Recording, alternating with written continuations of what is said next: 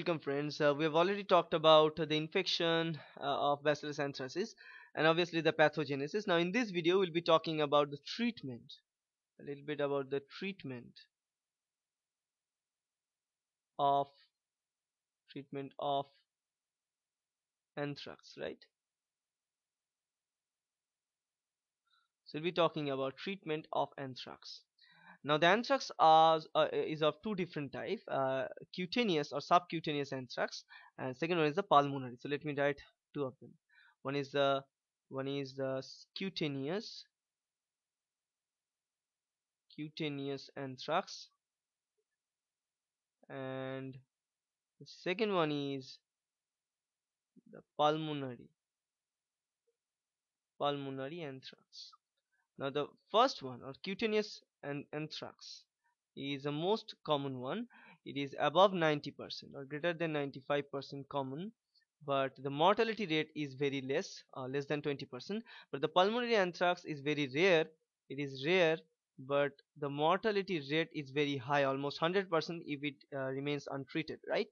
So in cutaneous anthrax, actually, simple bacterial antibiotics will do the trick, because in this case the antibiotics that we can use, so simply we can treat it via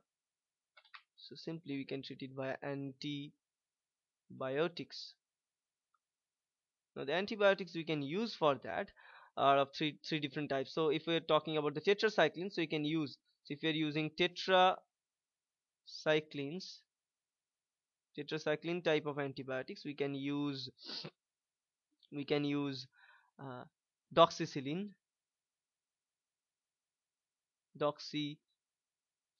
sorry, not cycline, doxycycline. And if we want to use, let's say, macrolides, we can use erythromycin, which is a family of macrolides, so we can use erythromycin for the treatment.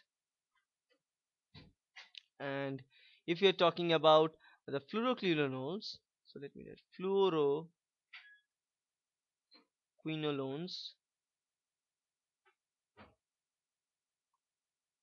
then we can use ciprofloxacin. So let me write ciprofloxacin. So these fluoroquinolones, macrolides, and tetracyclines, all of them different zones of antibiotics, and these are the name of the antibiotics. So don't mix this up. So these are the names: doxycycline, erythromycin, ciprofloxacin, all of them. And for the pulmonary anthrax, simple antibiotic treatment sometimes won't work, because in this case these are very very fatal and dangerous. So multi-drug therapy must be taken in this case. So usually we must use multi-drug therapy in case of the pulmonary anthrax or Wool-Sorter's disease. Now in this case we can use ciprofloxacin plus rifampin plus vancomycin in most of the cases. And nowadays this is the recommended format. So ciprofloxacin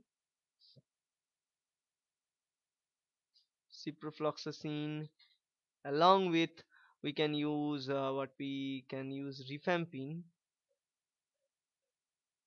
and also along with that we need to use vancomycin.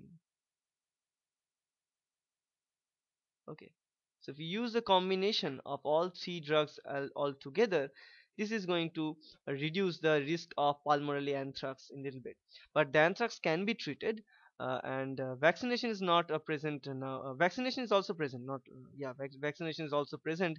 Vaccination can be made, or vaccine can be prepared from the protective antigen which is found onto inside this Bacillus anthracis. So we can use this protective antigen and use this protective antigen to produce a vaccine. So let me write it here. So you can use a protective antigen